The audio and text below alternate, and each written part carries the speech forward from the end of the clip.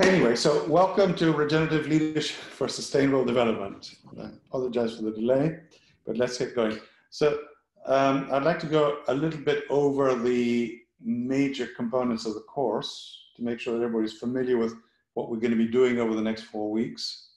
I've been reading your introductions and very impressed with those.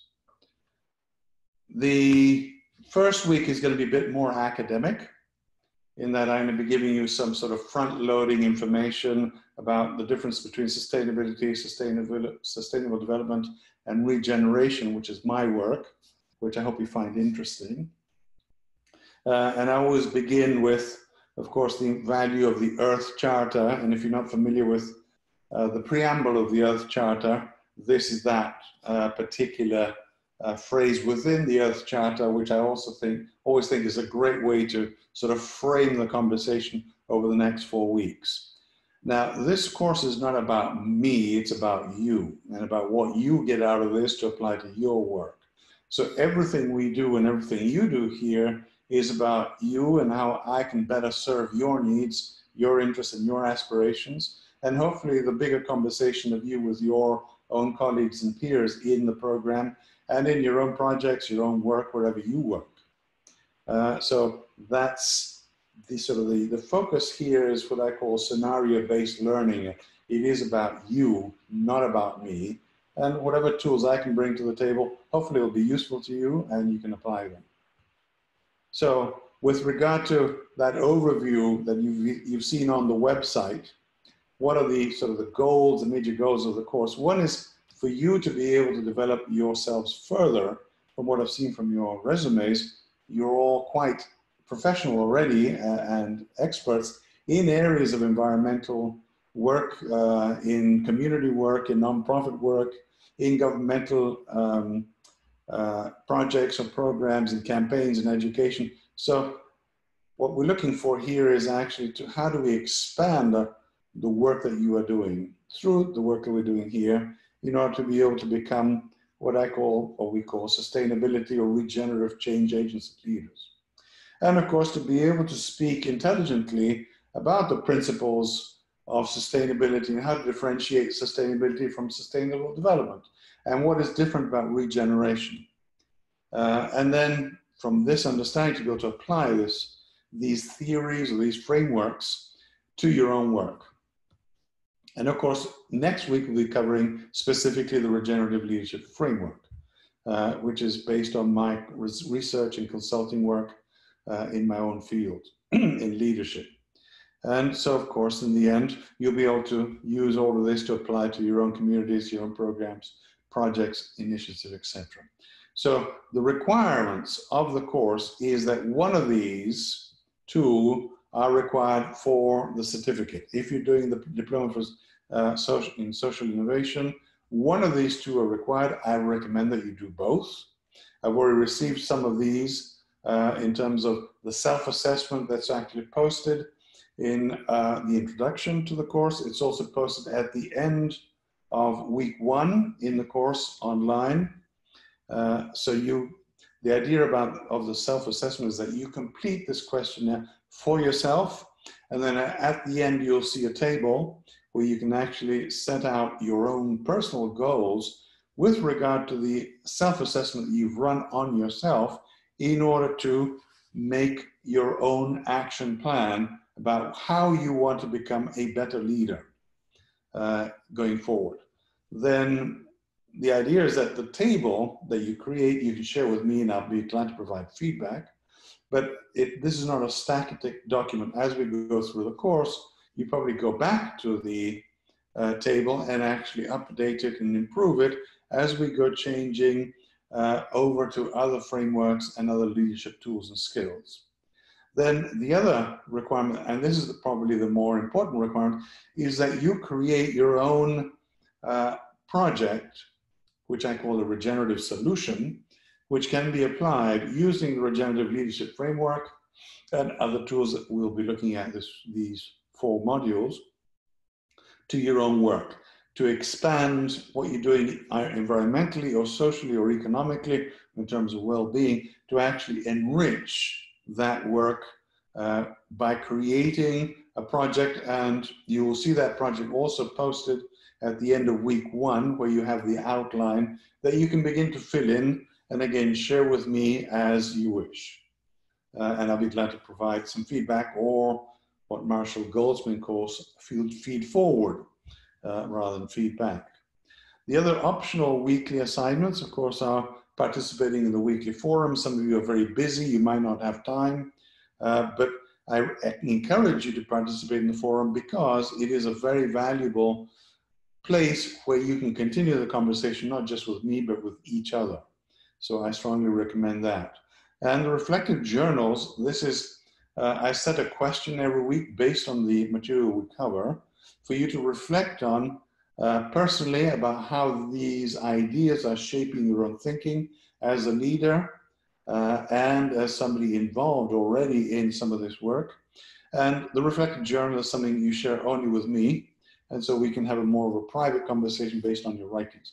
And again, I strongly encourage you to do this each week, but again, this is optional and not required.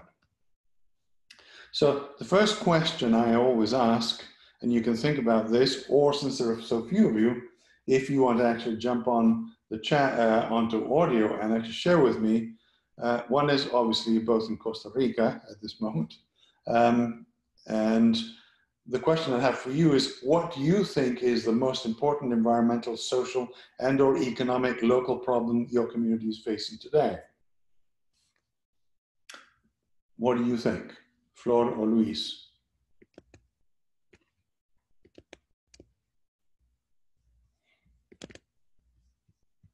Any thoughts? Yeah. Go ahead. Well, what do you think? Yeah, I will put again I was trying to see if the video allow me to connect better or not. In terms of Costa Rica, I see several trends that should be attended. Costa Rica used to be a very balanced society in terms of more equality. I see right now a trend of inequality in terms of rich and poor, in terms of material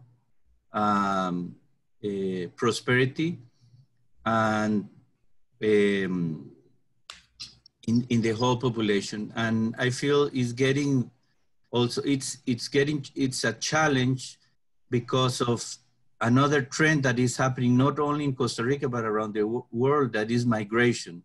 Migration of populations from other parts of, from other countries. We have a significant population of Nicaraguans, Colombians, Venezuelans, and people from Cuba that cross the country going to Mexico.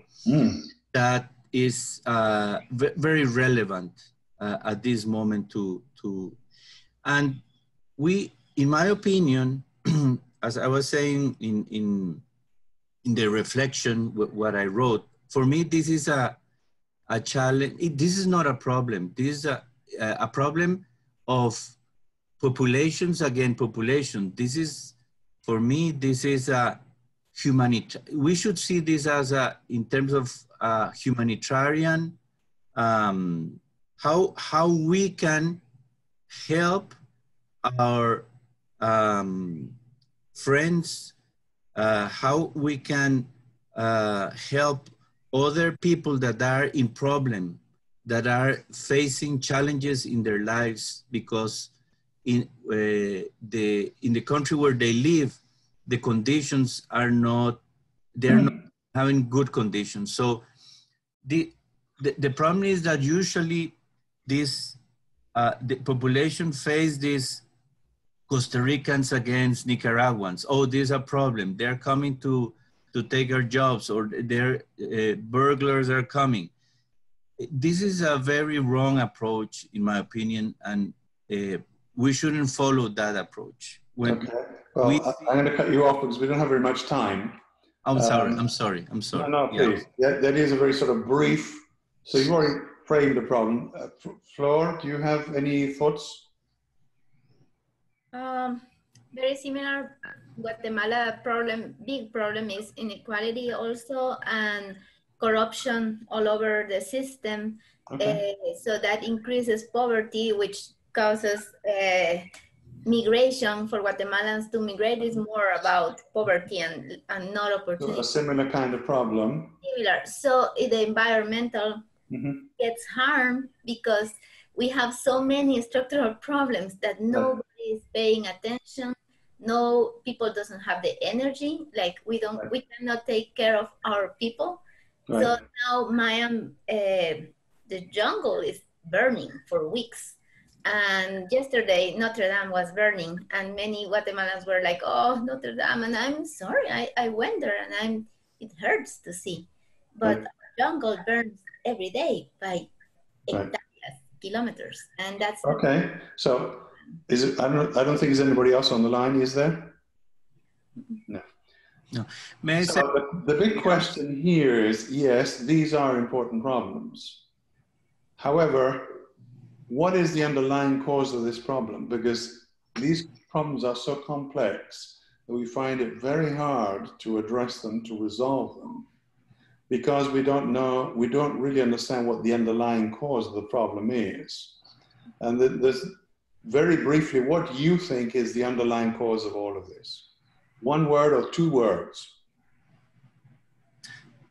Principles. Okay. we are very behind and overwhelmed. This is very important, and this is the basis of the whole work. We're going to be doing this 4 weeks. Yeah. Is everything that you've mentioned and any other problem that you can come up with is created from somewhere. That somewhere is human consciousness. You see how we see the world is how we operate in it.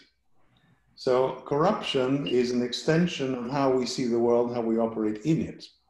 Migration is the result of violence or corruption or greed or fear or anger or distrust.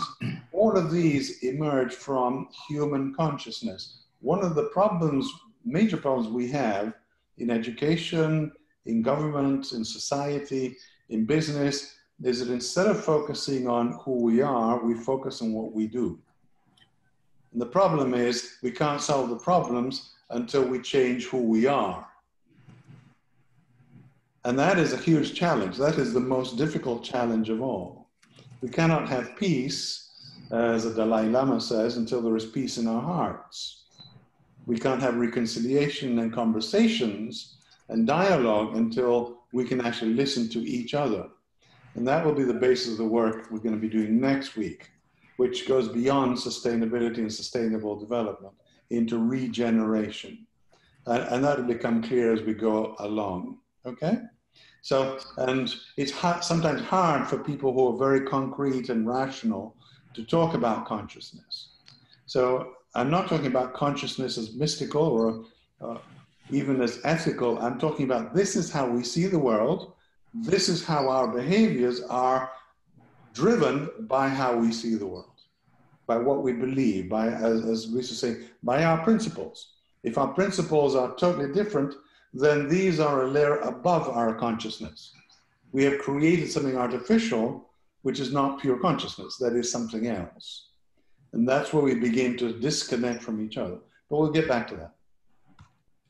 So you're probably familiar with things like this, what's been happening over the last 60 years, the great human acceleration in everything that we do and the impact this has had in the world, which is creating an unsustainable world, whether economically, socially, or environmentally, and of course in our well-being. In order to be able to understand these, we need to define some of the terms. So some of the terms that we'll be talking about, and that we, of course, with reference to the United Nations, is the Sustainable Development term or notion, which came into existence really in the 1980s, 1987 particularly. And the idea of sustainable development as a process, whereas sustainability is this sort of end goal. This is where we want to get to, but it's a static thing. once we get to sustainability, people like me are no longer necessary, or people who do sustainability work. Like if we all got along well, we wouldn't need lawyers. Or if we were all healthy, we wouldn't need doctors. So sustainability practitioners are somebody that should not exist. So the idea here is to be able to differentiate between a process, which is how we are going towards that ideal future, where we can see that everything is in harmony and balance and everybody has access to education. Guatemalans and Nicaraguans go back to their place because that's where they thrive. And Costa Rica is a beautiful country, again, that lives in harmony and balance. So this all comes back down from the sustainable report, the Brundtland report in 1987, where they defined sustainable development rather than sustainability. This often quoted phrase of sustainable development is development that meets the needs of the present without compromising the ability of future generations to meet their own needs. This is something that people quote a lot, particularly in the United Nations, but they always or very often miss out the two different components, the other elements of this quote, which is this is the first time that the United Nations actually brings together the idea of environment and the needs of the poor, and the idea that the planet is limited in the resources it has to actually help us all thrive as a world or a global community and society. So the PowerPoint, when I share it, which is difficult because it's too large at the moment, you will have the links to be able to follow these documents. So what I'm doing here is just giving a very brief overview of some of these concepts. As you may be familiar with, in sustainability course, John Elkington in the 90s coined the term the triple bottom line, which is how we bring together and reconcile the natural environment, the economic environment, and the social environment. Many people focus on one or two of these to the detriment of the other. In order to become sustainable, we must consider the environmental and economic impacts of our social work, or the social impacts of our environmental and our economic work. So all of these three must be reconciled if we are to reach the sweet spot of sustainability. And all of these are only the legs of a stool, which is human well-being and obviously planetary well-being, which is the end goal of sustainability. None of these three is actually the end goal. More recently, people like Peter Senge and his colleagues have brought out other frameworks where they actually place the economy at the center, which drives everything we do. And so, of course, the economy is embedded in society, but society is embedded in the natural environment. So the nested model here from the work of Senge and his collaborators in 2009 is a more current model that people use, and that's gone into, and you see Kate Rayworth's work in The Donut, which is also posted on the website. So there are other readings like the Bellagio principles that you can see on the website in order to go deeper into definitions and principles of sustainability. I define regeneration from my research as our capacity to restore first the damage caused by human activity on natural, social, and economic systems, at the same time securing lasting, desirable futures for all living beings through the design of integrated approaches that lead to resilient, thriving, and life-affirming organizations, communities, regions, and the world. So that's the definition of regeneration. And it is different from sustainable development and sustainability in that regenerative practice begins by focusing on human consciousness rather than behaviors. And that's the work we'll be doing next week. And you will see how we can unpack consciousness as leadership. So what I've coined in terms of regeneration is that instead of looking at the triple bottom line, we suggest, some of us suggest the triple top line, which is a more aspirational vision. And that particular vision is actually defined as how can we grow prosperity, celebrate community, and enhance the health of all species for all time. That's all we need to do. That makes sense? Yeah. So this very broad statement is an umbrella under which we can place many other things. Yes, Rob, go ahead. So I'm connecting this with my work with indigenous leaders. Sure. And what they call el buen vivir, you know, the well-being, and it's this concept of the whole, right? And it's for everybody. Absolutely. And it really embraces all this concept of the three areas or dimensions. And it's powerful to see how the originary people have this wisdom that now we are just like going back to it.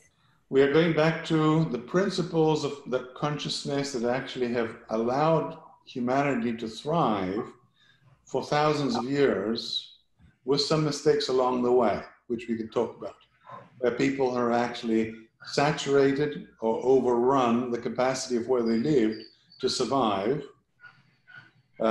such as the Mayans, or, I mean, other Central American populations, or even South American populations, or the Sumerians, who created agriculture and salted the earth by not understanding things like capillarity, and actually killed the land. So it's been happening again and again and again. This is the first time in history that we are at risk of a mega extinction as a species created by us.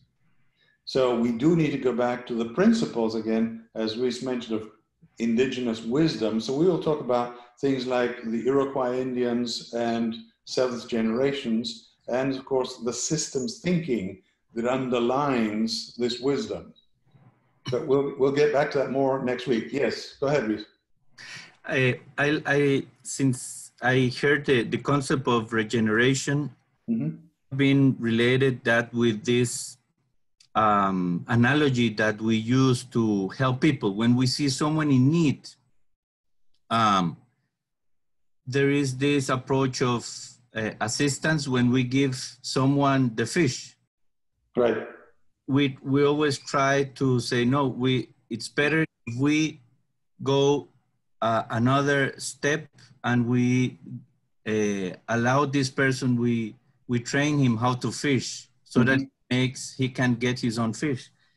For me, regeneration is a step further when we safeguard and conserve and protect or regenerate the ecosystem when he gets his fish. Because if he has no fish, he will not survive. So for me, this is like a continuation of this process. So we need to protect this ecosystem so that this individual that is creating this capacity has the possibility to continue fishing. This is an excellent point. I don't know if you know the Ashoka Institute in Washington, and Bill Drayton. He actually uses that same metaphor, and he says, it's no longer enough to give a fish or to teach to fish. We have to reinvent the fishing industry.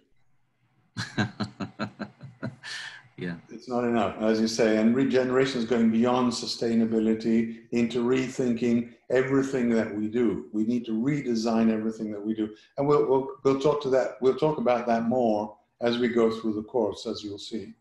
So one of the very important things about regenerative leadership is the shift in how we speak about sustainability. One of the people who have made it very difficult to speak about sustainability is Al Gore, unfortunately. Al Gore speaks very much on this side of the tone as a leader, about the risks, about the fear, about the dangers of sustainability.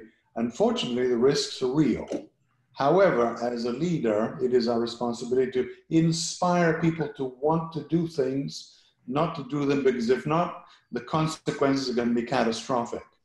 So in terms of our tone, the proposal here is for us to shift from sustainable tone to regenerative tone, to go from telling people to be responsible to inspire people to want to go beyond what they're doing today. Not to feel obliged, but to feel, and I think, Luis, you're going in that direction, that all of these problems are opportunities for us to improve and beautify and make better, not to solve a problem, but to generate real solutions with others in a personal way, not an organizational way. What can I do? Not what do other people need to do? What has the government not done or the corporations not done? What can I do?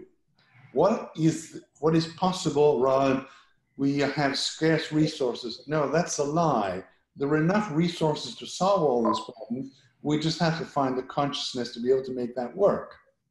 And global issues, as you bring up, for example, you talk about migration and maybe climate refugees or economic refugees or political violence refugees. All of these are global issues that cannot be solved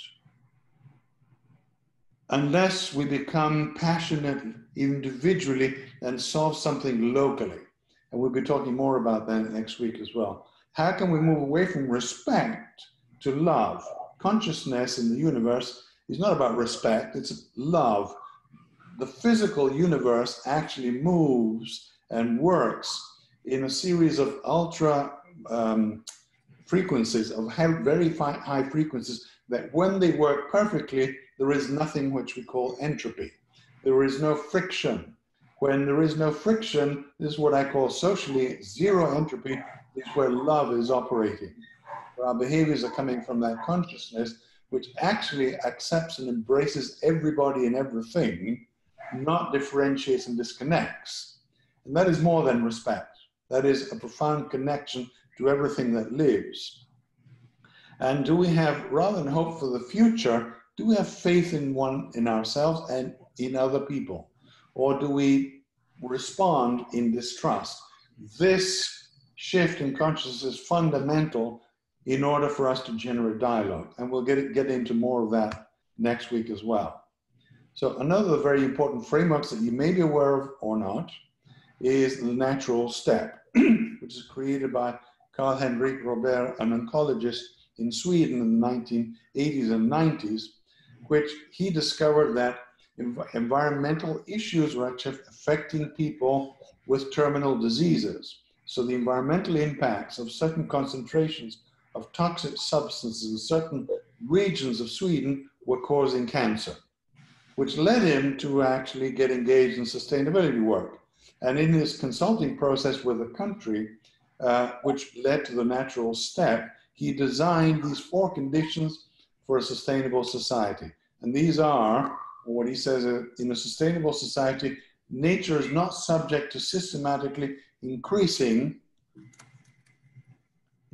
concentrations of substances from the Earth's crust, concentrations of substances produced by society, so the things that we extract, like heavy metals that poison the water and the earth, the ones that we use and then discard and poison the earth, including phosphor, fertilizers and fertilizers, then degrading the natural environment by mechanical means, such as creating canals where there are rivers and ruining the ecosystem, something that Costa Rica is quite good at, by the way.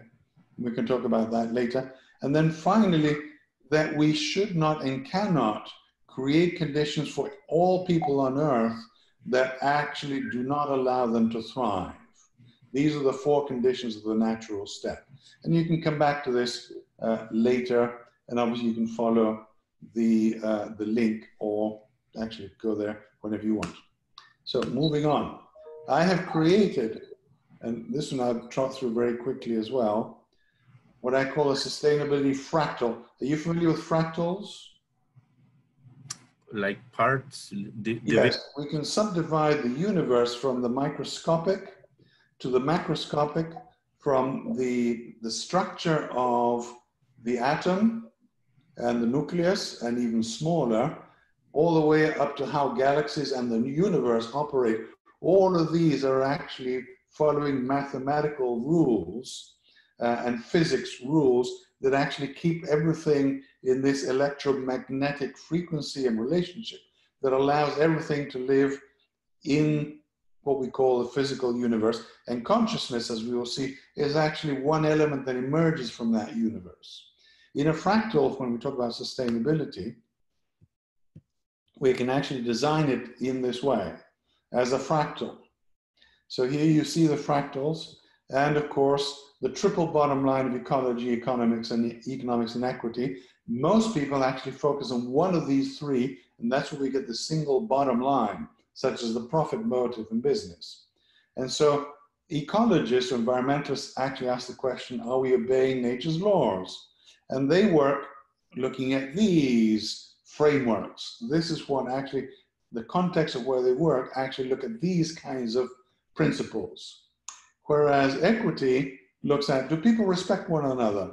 And their themes are these. Let me move this out of the way. So they look at social justice, free trade, and exploitation. So they actually have this critical perspective of society. Obviously, in economics, we look at how can I create my product, my service at the greatest possible profit? And these are some of the frameworks from which these principles of economy and economics actually emerge.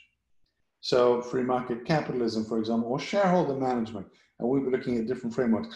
When people begin to realize that the consequences of following that single bottom line doesn't work, they begin to actually be reconcile maybe two bottom lines. So they get this double bottom line, where they begin to ask questions like, is our ecological strategy profitable?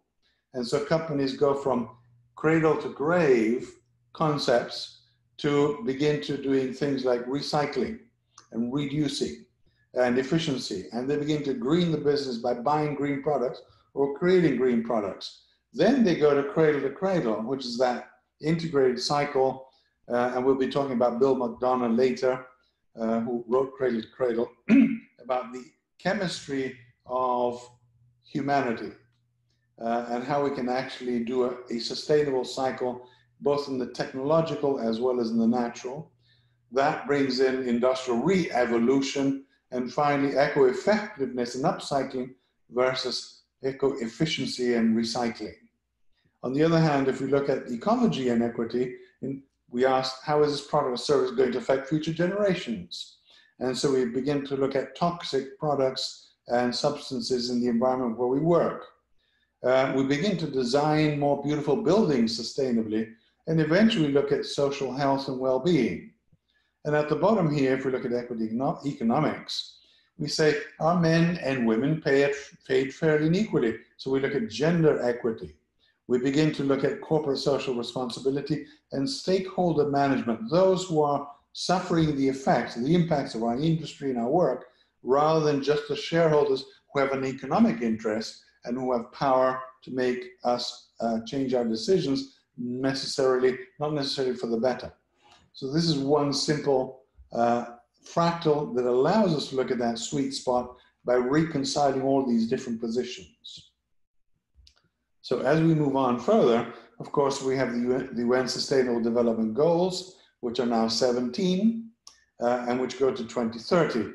And anything we do can be connected to the Sustainable Development Goals, and hopefully bringing in all of these will actually allow us to create our regenerative project in a way that will be regenerative rather than just sustainability with a very narrow focus.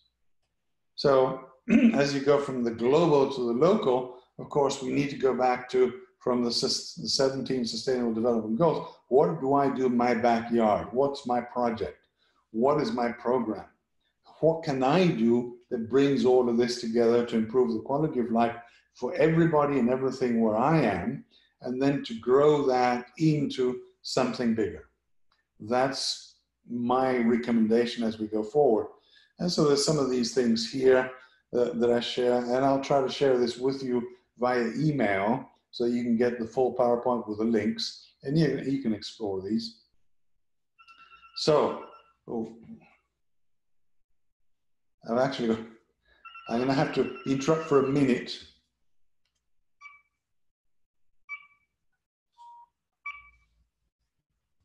I'm moving to Vermont next week. So they're bringing in the boxes for my mover, for the movers. So I have to open the garage door, but I'll be right back, okay? Give me just 2 minutes, it'll be very quick. Meanwhile, let me stop recording.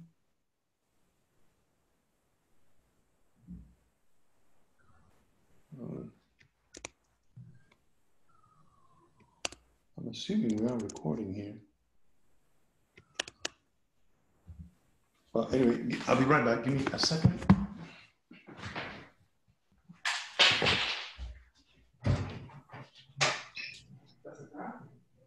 ¿Cómo está, Flor? Bien, ¿y tú? Bien, mucho gusto. Igualmente, ¿estás en San José? Estoy en San José, sí. Ah, bueno, qué bonito. Sí. Sorry about that. Qué rápido regresó. Estábamos No fue platicando. tan malo. My wife is That back. was very fast. What's that? That was very fast. Yeah, no, my wife is back, so she's oh, no.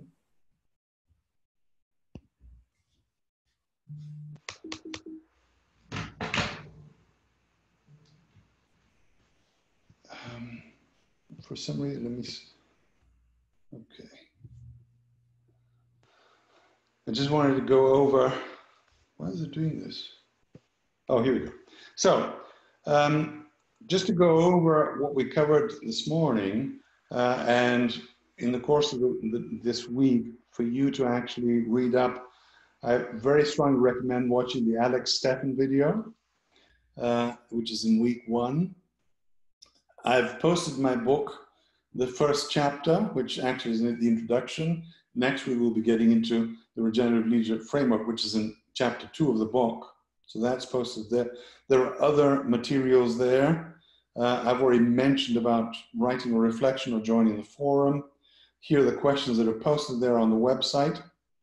And obviously at any time, you can email me with your questions. If you're thinking about your project, or if you are struggling with creating your personal leadership action plan, just feel free to email me. And for next week then, if you can, if you have time, do read chapter 2 of Leading for Regeneration. I'll open up the link to week 2 very soon. There's a video, a TED Talk by Majora Carter, if you haven't seen her. She is a very important sustainability leader and regenerative leader working in underprivileged, in an underprivileged community in the South Bronx of New York. So how to work in vulnerable communities, which clearly, if you're talking about migration, is important. And there are lots of resources. So let me see if we can, there you are. So what I'm going to do is I'm going to stop recording if I can. And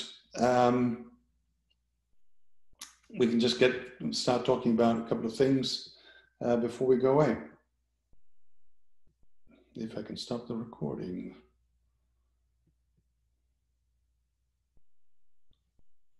Or not. I've actually got, this is apparently it's being recorded in 2 places. I have to check the recording, make sure, if necessary, I'll just do the recording all over again. So, do you have any questions or thoughts or suggestions at this time? I found very interesting. I'm sorry. No, you're fine. We can hear you. Ladies first, maybe. I think Flor wants to say something. Okay. Go ahead, Luis. Okay, go ahead, Flora. That's fine. Sorry.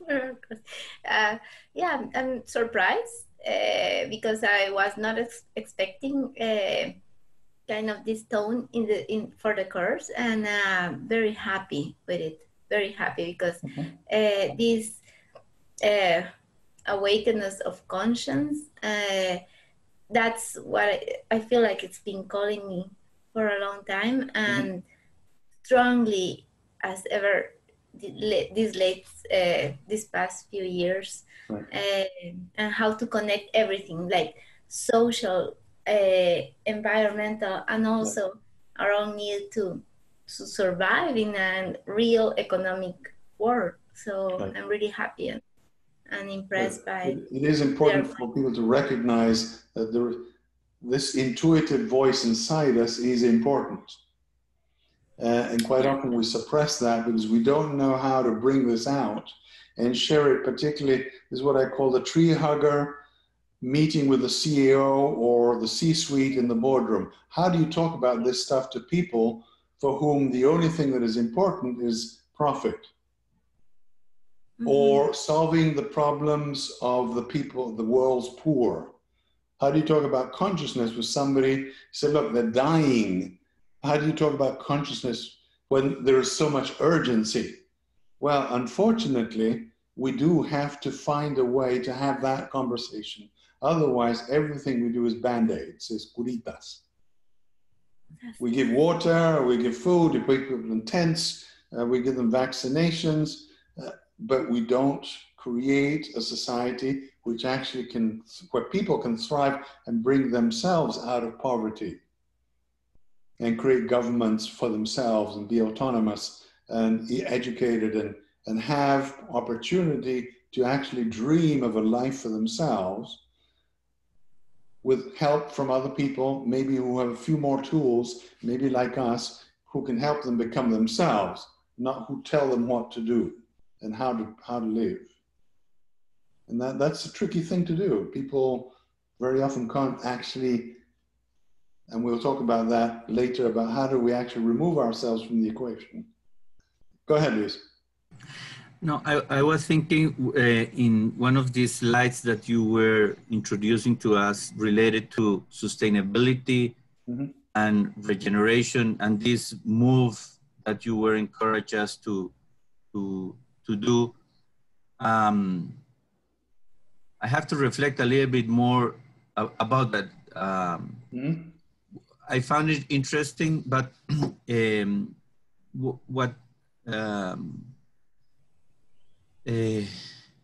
the way I started seeing that is that this is from a systemic point of view, like we were concentrated just maybe on one perspective on reality, and we should brighten our observation to go into other areas so that we have another perspective and a clearer and wider observation of reality. And this is the message that I got with this introduction and what This is very important. When you look at the Regenerative Project outline, all of this comes in. You will see that in the outline, I will be asking you, well, if you're thinking about, for example, helping people coming into Costa Rica from abroad, and you're going to work with these people, well, what are the social, economic, and environmental challenges? But in the end, these three legs of the stool are only about how can you help them create their own well-being for themselves. And that is the challenge, because we believe sometimes that we know how to do this, and we override people's dreams and aspirations for themselves. And that is oppression, even if it's disguised as philanthropy or positive social work. It actually is invading other people's culture and belief systems, because you don't know what to do because you're inferior in a sense, because you have not been able to be successful. So I know better. These are the tools for you to become better. And unfortunately, that is sometimes a prejudice or bias that we find very hard to actually get rid of. And it actually contaminates how we speak with each other. And when we communicate that bias, other people immediately disconnect from us. They don't want to be with us. They will take our stuff. And this is one of the problems of the United Nations and things like USAID, these big, and the Red Cross, they bring help, and we create dependency on people who no longer actually know how to work for themselves. They depend and they expect us to solve the problems for them. And that becomes this vicious cycle, which we can never break out of, because we have not helped other people. We don't empower other people. We help other people empower themselves. So as a leader, my job is not to tell you, hey, if you do this, you're going to be great. It's what can I do for you that I can help with so that you can become yourself. Otherwise, my consciousness is actually becoming a parasite of your consciousness. And I'm invading your free will. and not allowing you to actually exercise your own free will. Yes, you are in very, very dire and difficult circumstances, so maybe you can't do it for yourself right now, but with just a little bit of help, you will be able to do fine. This is what Jeffrey Sachs called the bottom rung of poverty. People below the bottom rung of poverty, on the ladder of poverty, they cannot help themselves. But once they get onto that first rung of poverty, above poverty, then they can begin to create their own lives. And we have to be very careful about that. Anyway, I have to go, and I'm sure you do too. So I'll check out the recording. If it didn't work, I'll record it again. I'll make a shorter video and get every materials out. In the meantime, if you want to connect with me, just email me at any time. If you want to set up a Zoom call individually, we can do that as well. We can schedule an appointment. All right? Thank you very much. Wonderful. It was a pleasure. Muchas gracias. Que esté muy bien. Saludos, Flor. Saludos. Hasta luego.